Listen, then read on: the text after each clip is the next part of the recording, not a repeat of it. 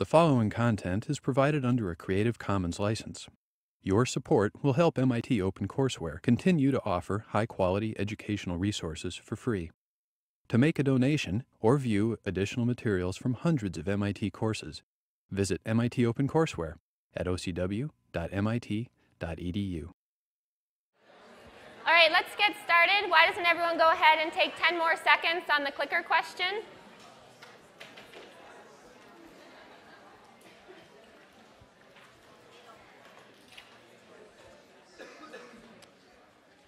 All right, and let's see how we did. All right, excellent job, 86% of you. That's right. What we had just done a clicker question on is discussing light as a particle and the photoelectric effect.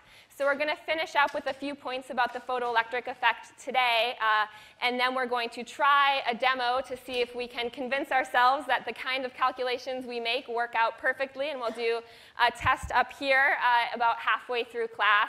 And we'll also talk about photon momentum as another example of light behaving as a particle.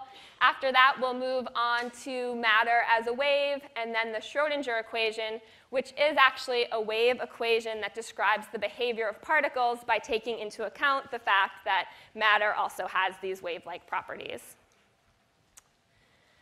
So starting back with the photoelectric effect, yes? Oh, sure. Can one of the TAs maybe come up and hand around anyone that didn't get notes? We have not yet perfected the art of entering and exiting this classroom yet. We're still working on that. Raise your hand if you need notes, and we'll make sure we get those to you. All right, so where we left off with the photoelectric effect was when we first introduced the effect, we were talking about it in terms of frequencies. So for example, we were talking about a threshold frequency as in a minimum frequency of light that you need in order to eject an electron from a metal surface. What Einstein then clarified for us was that we could also be talking about energies.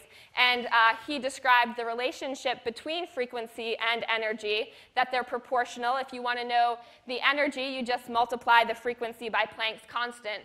So now we can talk about it in different terms. For example, talking about E sub I, which is the incident energy, or the energy of the light that comes in, or talking about work function here, and that's just another way to say threshold energy. So the work function is the minimum amount of energy that's required in order to eject an electron. And most of you understand this relationship here, which is a little bit cut off, but it is all the way on in your notes. And that is what you solved the clicker question on, how you can figure out, for example, the kinetic energy of the ejected electron by looking at the difference between how much energy you put in and how much energy is required to eject that electron in the first place. So in this class, we'll be talking about energy a lot, and it's often useful to draw some sort of energy diagram to visualize the differences in energy that we're discussing. So we do this here for the photoelectric effect. And in terms of the photoelectric effect, what we know the important point is that the incoming photon has to be equal or greater in energy than the work function of the metal. So here we have energy increasing on the y-axis, and you see this straight line at the bottom here is lower down on the graph, and that's the energy of a bound electron. So that's going to be a low, stable energy. But we see if we have a free electron, as we do in this dotted line here, that's going to be a higher energy. That's less stable. So if we want to go from that stable state to that less stable state, we need to put in a certain amount of energy to our system, and that's what we define as the work function here, that difference between the free electron and the electron bound to the metal. So the most basic case to understand, which is what we just saw, is a case where we have the incident energy coming in, and that incident energy is greater than the work function. And in that case, what we see is that we have an electron that is ejected. That makes sense, and it also makes sense that this little extra bit here, that's the amount of energy that we have that goes into the kinetic energy of the electron. So that's how we could also graph figuring out the kinetic energy. So in the second case, what we have is what happens if we have the incident energy at some amount that's less than the work function. And in this case, we're showing 1/2 of the work function. So in this case, we don't have enough energy to eject an electron. So an electron is not ejected. And that's pretty clear, too. And the question I want to pose to you is instead the third case here. So in the third case, what I'm showing is that we have, now we're not just talking about one photon, we're talking about 3 photons. Let's say we shoot them all at the same time at our metal, each of them having some energy that's, let's say, 1/2 the work function. So just to take a little bit of an informal survey, who thinks here that we will have an electron that is ejected in this case? So a couple hands, all right. And what about who thinks that we will not have enough energy here? All right, we've got a big majority, and both are logical ways of thinking, but it turns out that the majority is correct, which is not always the case, but the electron is not ejected in this case. And the reason for this, and this is a very important point about the photoelectric effect, and the point here is that the electrons here are acting as particles. You can't just add those energies together. One individual particle is being absorbed by the metal and exciting an electron. So having other particles around that have the same energy that you could technically add up if you were adding them up like a wave, you can't do the same thing with particles. They're all separate. So the take-home message is whether you have 3 photons or 3 million photons that you're shooting at your metal, if you're not at that minimum frequency or that minimum energy that you need, nothing is going to happen. So you might ask then, well, what is the significance of shooting different amounts of photons at a metal? Is there any significance at all, for example, in the number of photons that are hitting the metal or being absorbed by the metal? And there is a relationship here, and that is that the number of photons absorbed by the metal are related to the number of electrons ejected from the metal.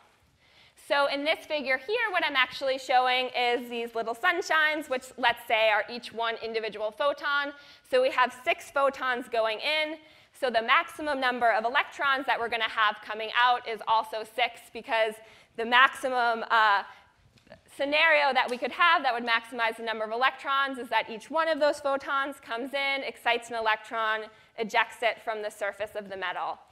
It's important to note, of course, though, it's not just the number. It's really important that the energy of each one of these individual photons is, of course, greater than the work function of the metal. So that's, in fact, it's that number of photons that we're talking about when we refer to the intensity of light. And the intensity of light is proportional to that number, because when we talk about intensity, really we're talking about the amount of energy that a stream of particles, a stream of photons has per second. So if we have a high intensity, we're talking about having more photons per second. And it's important to note also what that does not mean. So it does not mean that we have more energy per photon. This is a really important difference. Intensity, if we increase the intensity, we're not increasing the energy in each photon. We're just increasing the number of photons that we're shooting out of our laser or whatever our light source is. And when we talk about intensity in terms of units, we usually talk about watts. So if you change your light bulb, usually you see the intensity in terms of watts. But in terms of SI units, which become much more useful if you're actually trying to use intensity in a problem and cancel out your units, we're just talking about joules per second is what intensity is. So at this point, you should be able to have all the background you need on the photoelectric effect to solve any type of problem that we throw at you.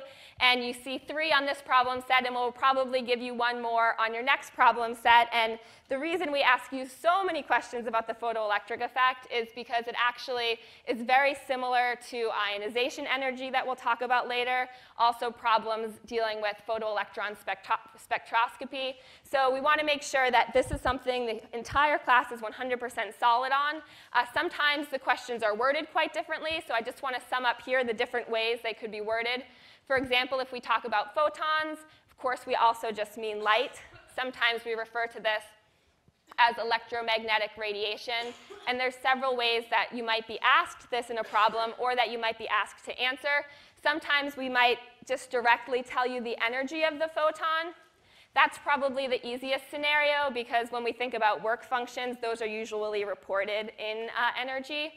So since that's the easiest scenario, you can probably be sure it's not going to be too frequently that you're just given the energy, right? That might be too easy. So really what we'll probably do is instead either give you the wavelength or the frequency, and you'll go ahead and calculate the energy from there. In terms of talking about the electrons, I wanted to point out that in the book and other places, you might see electrons referred to as photoelectrons. That's sometimes confusing for people because it seems like, okay, is it a photon or is it an electron?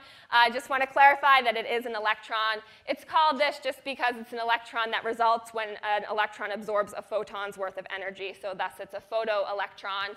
And if we talk about electrons or photoelectrons, again, we can describe it in terms of energy. We can talk about velocity. And from there, of course, you can figure out the energy from 1/2 mv squared. And actually, we can also describe the electron in terms of wavelength. So you don't actually know this yet from this class. You'll know it by the end of class that electrons can, in fact, have a wavelength. So once we cover it, it will then be fair game to ask these photoelectron spectroscopy or these photoelectric effect questions using the wavelength of the electron. Also, to point out, a lot of times you'll see electron volts instead of joules. This is the conversion factor here, just so you all have it in your notes.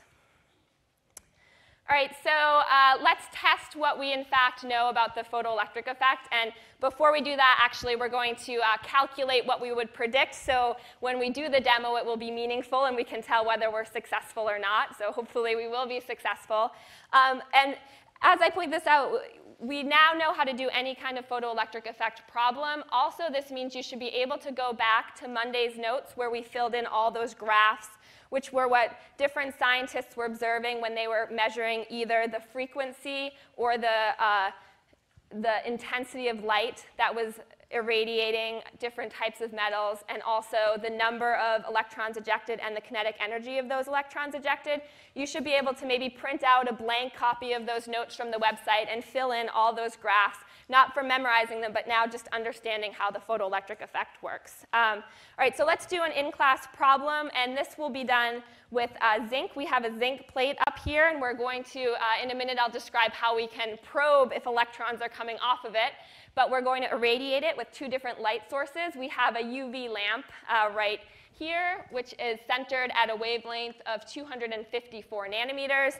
And then, since we have my red laser pointer, we will also try it with the red laser pointer, which is centered at a wavelength of 700 nanometers. So there are a few questions that we need to answer first.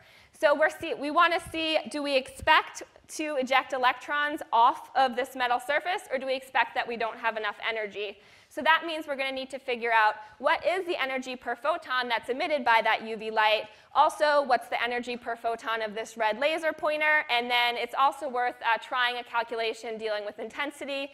So let's also try calculating the number of photons that would be emitted by this laser pointer if, for example, we were to use it for 60 seconds and this were a 1 milliwatt laser. So let's do some of these calculations, starting first with what is the energy per photon, and let's start with the UV lamp. So we know that energy is equal to Planck's constant times nu, but what we know about the lamp is its wavelength, or the light that's emitted. We know that nu is equal to c over wavelength, so we can figure out the energy of each photon emitted by our UV lamp by saying E is equal to hc over wavelength. So let's just plug in these numbers here. That means our energy is equal to 6.626 times 10 to the negative 34 joules times seconds. And then we have c, the speed of light, 2.998 times 10 to the 8th meters per second. And we want to divide all of that by our wavelength. And to keep our units the same, we'll do meters.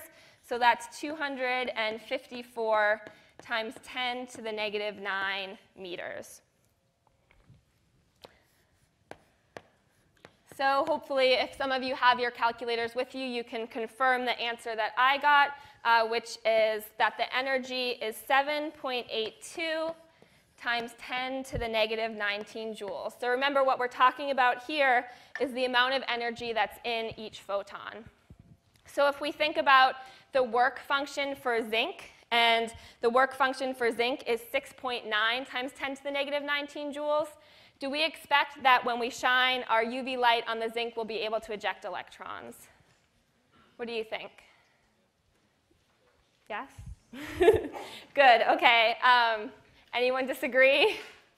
No, okay, and that's correct, because each photon of light actually has more energy than is needed to eject an electron, so we would expect to see electrons ejected with the UV laser, or with the UV light source. So let's now think about using instead, and where I put my chalk first, the amount of energy per photon in that red laser pointer. So again, we know that energy is equal to hc divided by wavelength, and energy is equal to, you have written down in your notes what the actual value for hc is, but now our wavelength is 700 times 10 to the negative 9 meters. And what we end up with for the energy then is 2.84 times 10 to the negative 19 joules. All right, so please raise your hand now if you think there'll be sufficient energy to eject eject electrons from the metal surface. And raise your hands if you think there won't be. Okay, good hand raising technique. Yes. In fact, there is not enough energy in a single photon to go ahead and eject an electron from this zinc surface. So our last question we ask is, and I'll move over to this board here. What's the total number of photons emitted if we give this given intensity for 60 seconds? So keep in mind that 1 milliwatt is just the same as saying 1 times 10 to the negative third joules per second. So we have 1 times 10 to the negative third joules per second. And we want to multiply that by, or cancel out how much energy we have per photon, first of all. So how much energy do we have per photon if we're talking about the red laser pointer? Right, so this value right here. So for every photon, we have 2.84 times 10 to the negative 19 joules. We're saying let's do this for 60 seconds. So what we end up with for the number of photons in this laser beam of light is 2.1 times 10 to the 17 photons. So this gives you a little bit of an idea of just how many individual photons there are in a laser beam of light. This is a huge number of photons. So the question is, does this matter? How about if we shoot this many photons? Does it make any difference at all in terms of whether we can eject an electron? No, it actually doesn't. It is an impressive number. It is very, very large, but it doesn't make a difference. So we see that we do not eject electrons in the case of the laser pointer. Even if we have this intensity, even for 60 seconds, it is still not related to the energy of an individual photon, so we won't see an effect. All right, so let's hope that we can confirm our predictions here by actually doing it, and Professor Drennan will help me out by loading up our device with electrons. And I'll explain exactly what our setup here is as she does that. So basically what we have is this zinc plate here. So that's what we want to load up with electrons and then see if we can remove some. But that's a little bit hard. We aren't all that good at seeing the electrons with our eyes, so we need to think of a way to do this. So what she's going to do is start loading up the electrons, and you see this wand here will slowly, and it takes a while to do it, start to become perpendicular. The reason for that is because all of this is connected, so we're moving electrons everywhere in the system. And since we have two bars that are together like this, once they're both loaded up with electrons, there's going to be negative charges that repel. So the electrons will want to get as far away as possible, and they're on their slow way to doing that, to getting as far away from each other as possible. And if we do, in fact, hit it with light to get the electrons off, it will go back to the straight up in position, or if it gets knocked hard enough, it does that too. Sometimes it's easier actually not to touch it to the metal. I should have. It's hard to see if there's something Oh, I see. Yeah. So our technology TA is also our paper TA. Darcy will hold up the yellow paper. All right, there we go. Now we're making a little progress. Oh, that got... Okay. So does anyone have any questions about the setup here? Does it make sense? We're looking for the bar to go back once we make some progress. This demo works wonderfully in the winter months in Boston when we will all be full of static at all times. We're still close enough to the summer that the air is not just filling us up with extra static electricity, so it's a little more challenging here. We'll try to make this happen only once. I think that's probably, if we can get one more.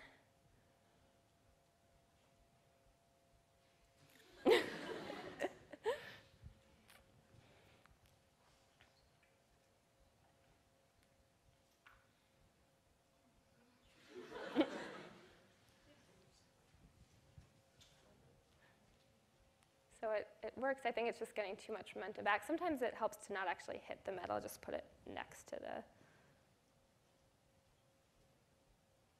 There we go.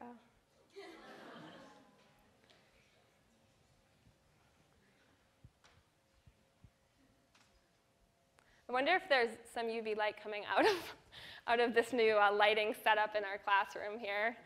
That would be a little tricky. Actually, is this turned off too?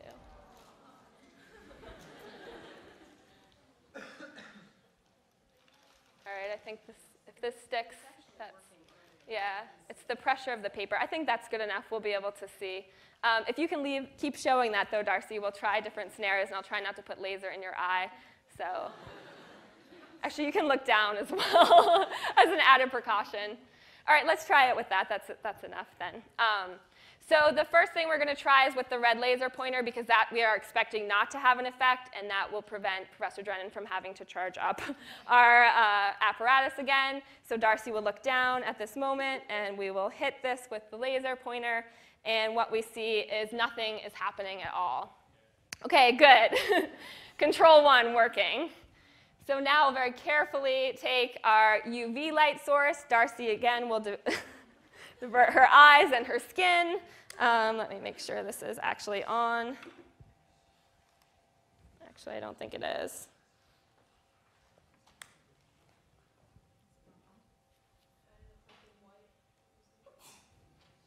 Yeah. Oh, OK. We've got UV light here. And let's see what we can see. And we lose electrons if that's what's happening. And it often doesn't go all the way because actually this device gets stuck right there. So let's charge it up again and see if we can check again. But did you see movement? Are you buying our story here?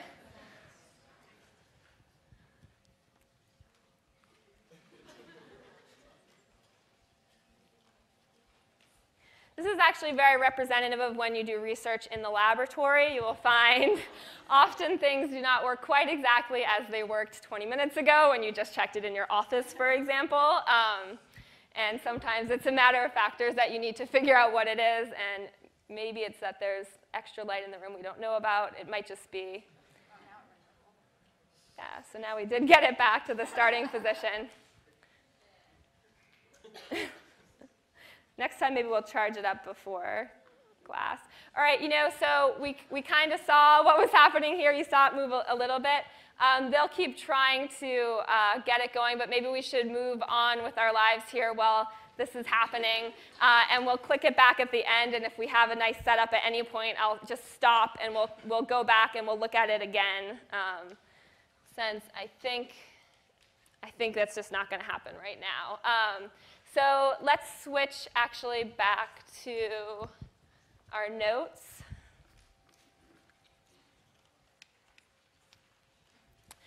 So ideally, what we did see was, in fact, it does have enough energy with the UV lamp. It wasn't a dramatic shift you saw because we didn't start very high, and then it went to that stuck point.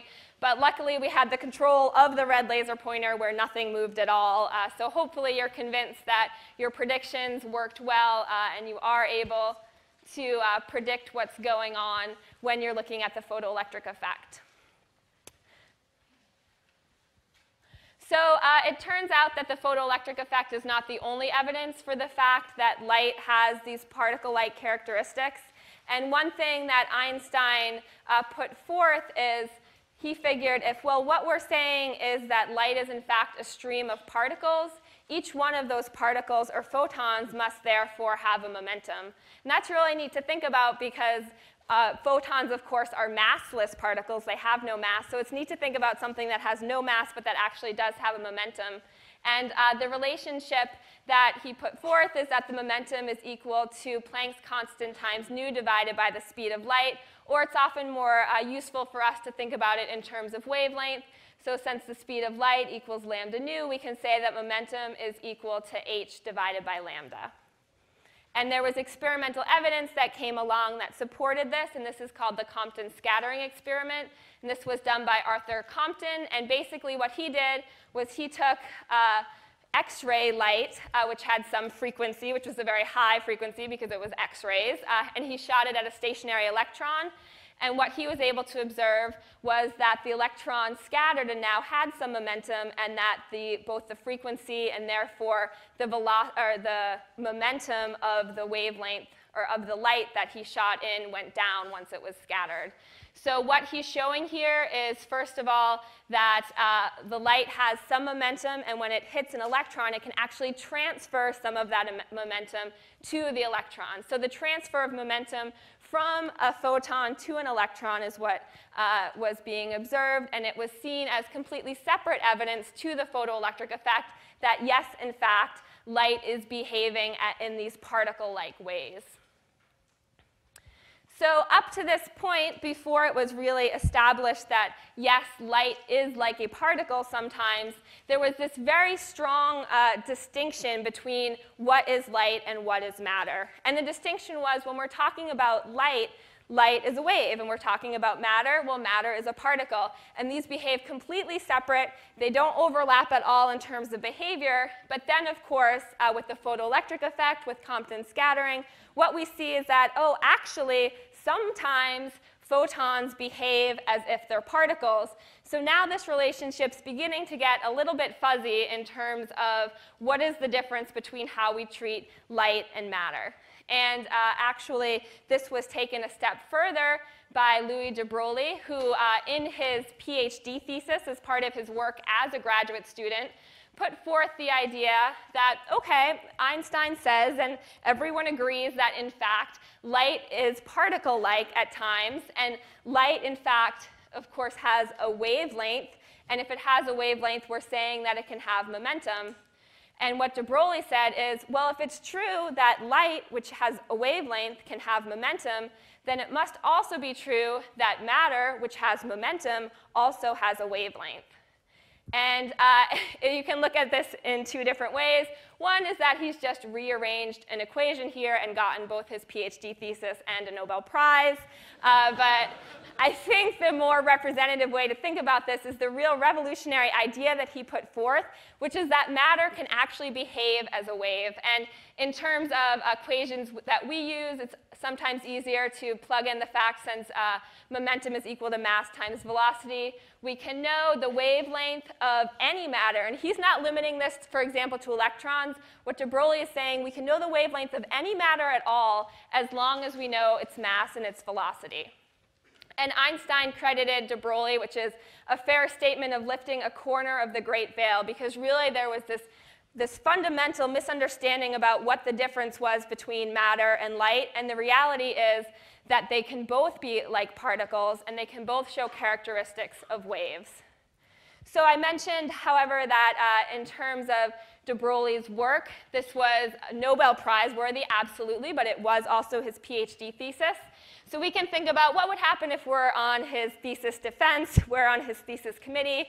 We would need to think of some pretty mean, hard, nasty questions to be asking de Broglie about this theory. That's what happens when you defend your thesis. This is necessary. It's hard to find holes in a Nobel Prize-worthy idea, but let's just try maybe one of the basic questions they could ask, and they could say, all right, de Broglie, so you say that all matter, absolutely all matter, has wave-like behavior. Why is it that we're never observing this? You know, for example, why is it the table doesn't diffract as we bring it through the door? Why don't we see the influence of the wave-like behavior on everyday matter.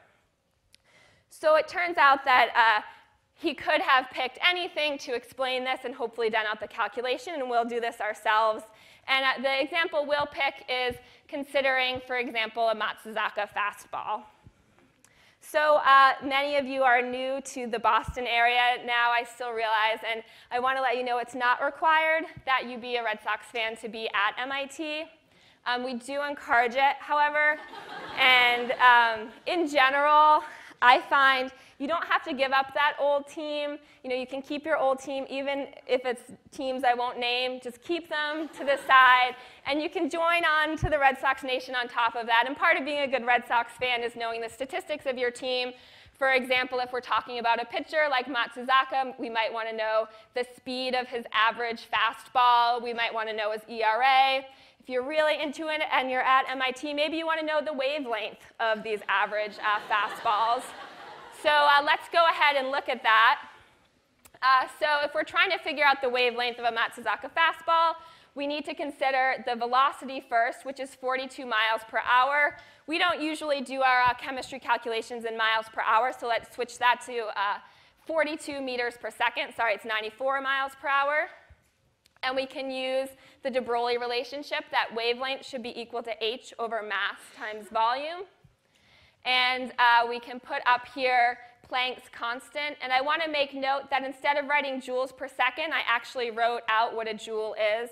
A joule is a kilogram meter squared per second squared. Occasionally, you'll find you need to cancel out units because, of course, you're always doing unit analysis as you solve your problems. And sometimes you'll need to convert joules to kilogram meter squared per second squared. We divide that by the mass, so 0.12 kilograms. That's the mass of a regulation baseball for the major leagues. And the velocity of the baseball is 42 meters per second. So we can cross out our units doing our unit analysis. The seconds cross out, the kilograms cross out, one of the meters crosses out from the top. So we're left with an answer in meters. It's always good when we're looking for a wavelength that our answer is in a unit of length.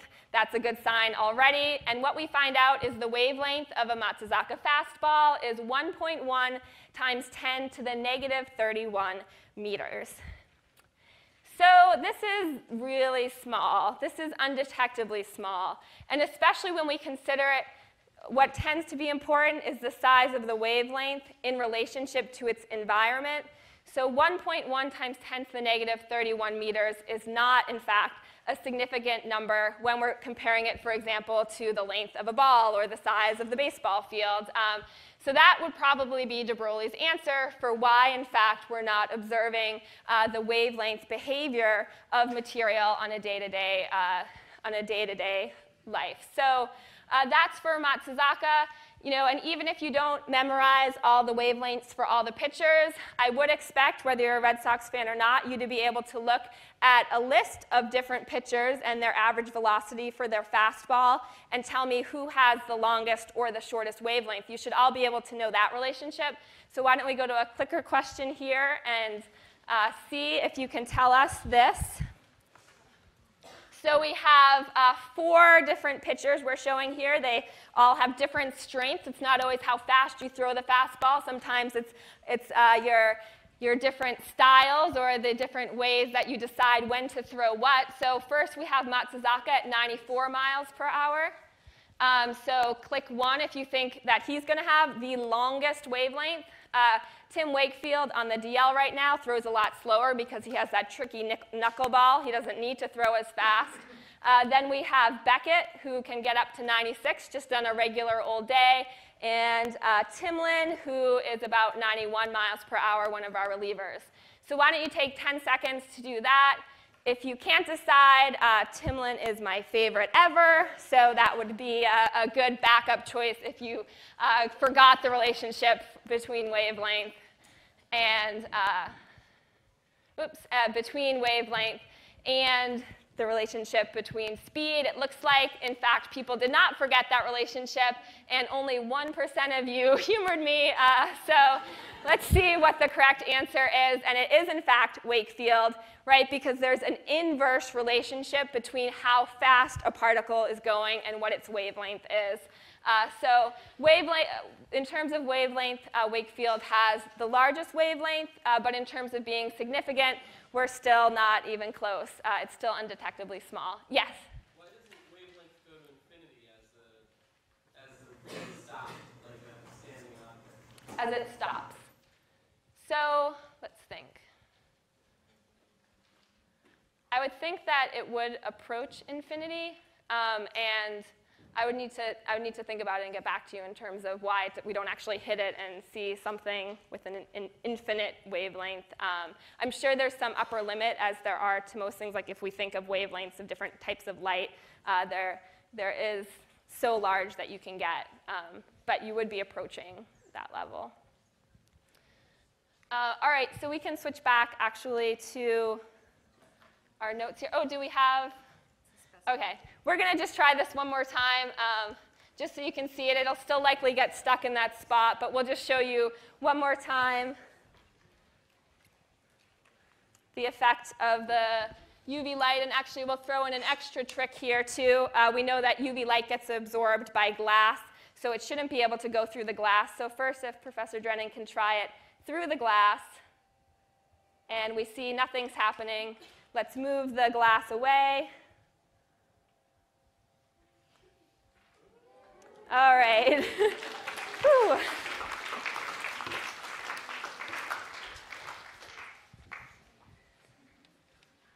All right, good. So we can fully believe what our calculations were now, which is a nice thing to do.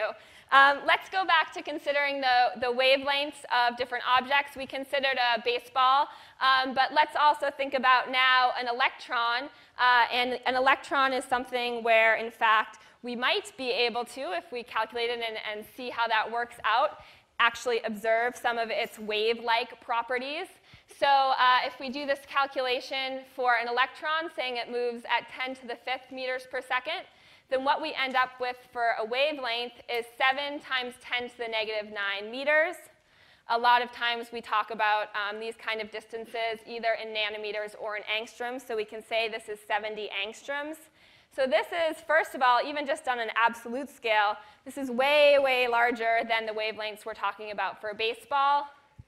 In addition, if we compare this to the diameter of an atom, which is on the order of somewhere between 1 and 10 angstroms, now we're seeing that, in fact, this wavelength is significantly larger than its environment. So certainly we would expect to see that it has an effect in terms of seeing its wave-like properties. And this was experimentally validated, hopefully even more clearly than our experiment here. And at first, this was done by Davison and Germer. And they were American scientists who tried diffracting electrons from a nickel crystal. They did this in Bell Laboratories. And they found that, in fact, the electrons did diffract. And J.P. Thomson showed a similar thing. What he did was he diffracted electrons through a very thin gold foil. And this is a picture. Whoops, that is not. Okay, that is. It is a picture from your book here showing the diffraction pattern of an electron going through that gold foil. So you can see that, in fact, it's confirmed that an electron can have both wavelength and particle-like behavior. And it turns out that Davison and Thomson shared a Nobel Prize for this discovery of seeing the wave-like behavior of electrons. So this is actually kind of neat to point out because we all remember J.J. Thomson from our second lecture. And J.J. Thomson got a Nobel Prize in 1906 for showing that electrons exist and that they're particles. And it turns out that G.P. Thomson, well, that's his son. So we can actually think of this. And I'm sure this wasn't the case, but I like to think of it as a little bit of child rebelling against the father. So the father gets a Nobel Prize for showing that an electron is a particle, and the son says, well, what can I do to top that? I'm going to show the exact opposite. I'm going to say that an electron's a wave, no matter how much my father says differently, and I'm going to get a Nobel Prize for that. And he does. But the nice part of the story is it turns out they're both right. An electron is a particle, but an electron's also a wave.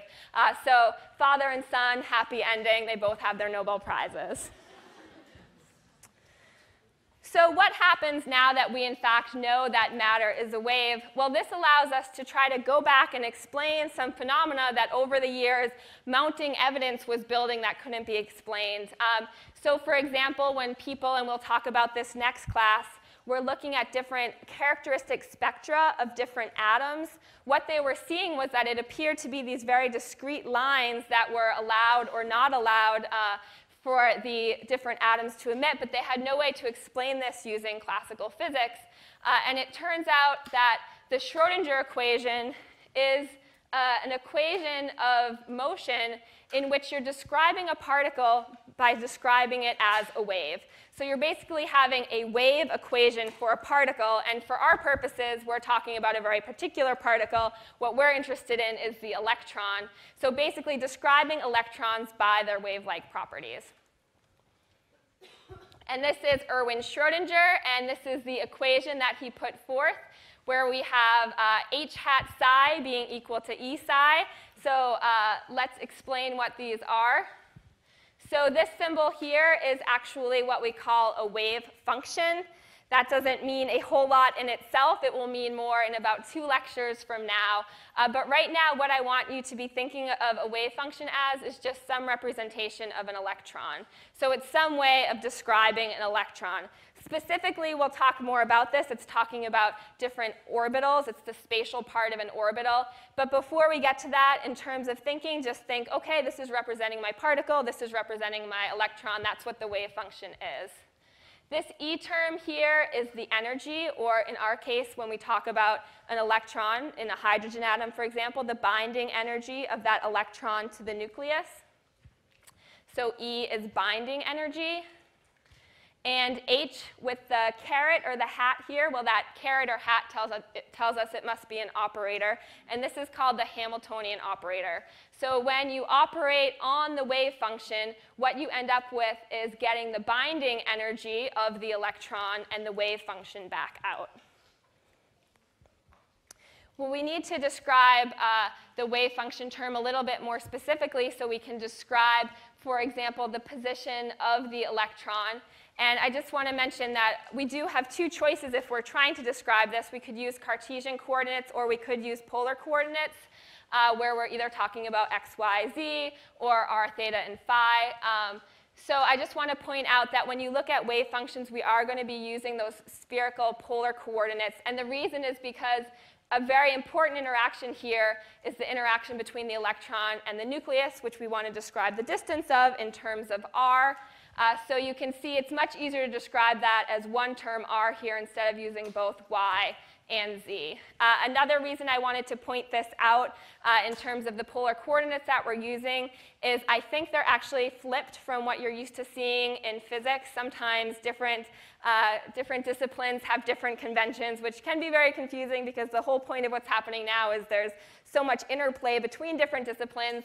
But still, I think this might be one remaining one, where in our case, theta is that distance from z, that angle there, where phi is this distance or angle from the x-axis. So just keep it in mind that it's flipped. It turns out we won't really be using it, needing to identify it on the graph so much in chemistry. We'll be using the solutions, so you shouldn't have a problem. But I wanted to point it out so it does not look too strange to you.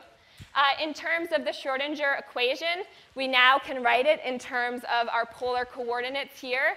So we have the operation on the wave function in terms of r, theta, and phi. And remember, this E is just our binding energy for the electron, and we get back out this wave function. So you might ask, this looked pretty simple up here, right? Just with that h hat.